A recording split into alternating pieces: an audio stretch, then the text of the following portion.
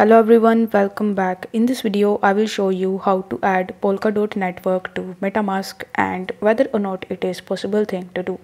So first of all, you will have to launch your Metamask mobile application, and after that you need to tap on this drop arrow button in the top.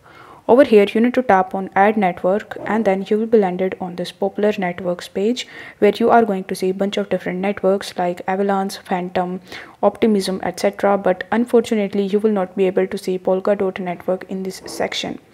Now over here, you cannot actually add Polkadot Network to Metamask because it is not supported as of right now. So in this situation, what you can do is you can simply add Polkadot token on BNB network.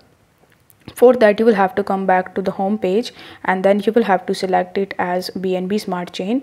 If you have selected any other chain, then you will have to tap on this drop arrow button in the top, and after that you will have to change your network and you need to make it as BNB Smart Chain. Then you need to scroll down and then tap on import token. Once done, you will be landed on this page where you need to tap on custom token option in the top. Afterwards, it will ask you to provide the token address, so you need to open CoinMarketCap, and then in the search bar you will have to search for Polkadot.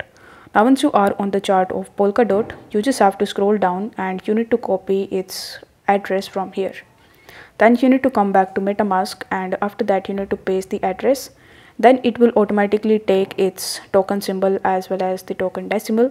So over here you need to tap on the import button in the bottom, and this way you will be able to add Polkadot token on BNB Smart Chain in MetaMask. So if the video was helpful, then don't forget to like the video and subscribe to the channel. Thank you so much for watching.